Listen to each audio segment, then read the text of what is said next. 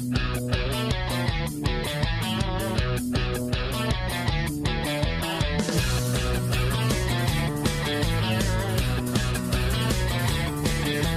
has a great presence that he brings in the goal behind you.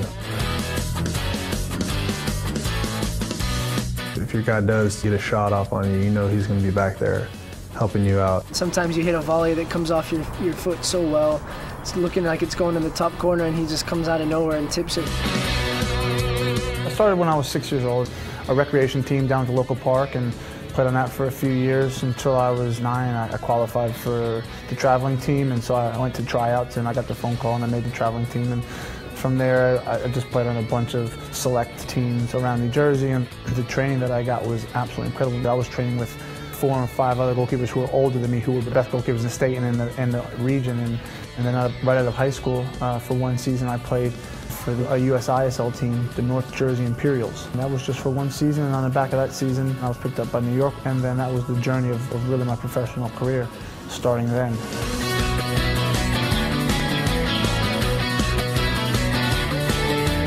Anyone who knows me intimately will tell you that I'm as competitive as they come, and to compete at the highest level, to be in that arena, that's what drives me on. If someone gets a shot off too easy, you can see him yelling at the defender saying, "We need to be tighter." You need to get closer, that's crap, we can't afford that. He doesn't like what you've done, he'll let you know about it, and he'll let you know about it quite often. I'm very, very demanding. When I say something, I want it done. It's the heat of the moment, and I may only have that much time to get my point across, so I don't want it to be, hey, by the way, can you do this for me? There's nothing personal like that, you know?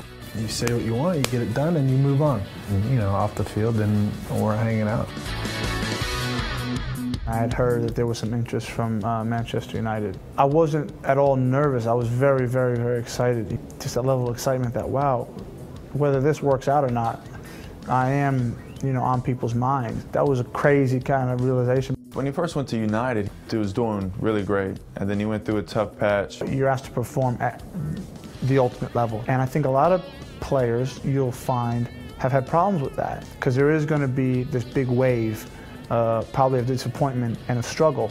But once you get over that hump, that's when you really reap the rewards. But you have to allow yourself the opportunity to go through those struggles. He went to Everton and picked up that form again, and the whole time he's been in Everton, he's done really well. When you play for a club like Everton, if you're a quality player and you're coming to help them, they're going to welcome you with open arms. He broke a record for shutouts in Everton history. We knew as a defense collectively we were nearing that mark, and to break it at such a historic club like Everton is a pretty awesome feeling.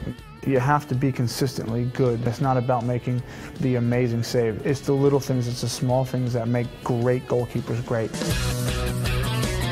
At the moment, we have a collection of players who are coming over here now who are playing big roles on teams and are playing important minutes. And, you know, all across Europe, in England and France and in Germany, you're hoping more Americans will get even more opportunities than we have had to come over and play on some really big teams in some amazing places and play important minutes.